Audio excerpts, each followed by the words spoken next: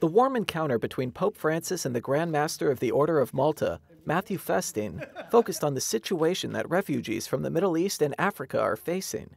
They also discussed human trafficking. The meeting took place right after the feast day for the Order's patron, St. John the Baptist, which was on June 24th. It was cordial, but the topic of conversation was serious. The Order of Malta develops and promotes humanitarian initiatives around the world, especially for those affected by war. After the meeting, the official photo with the authorities of the Order took place, and after exchanging gifts, they parted affectionately. The Order of Malta works in more than 120 countries. They have 13,500 members and 80,000 volunteers, most of whom are medical personnel.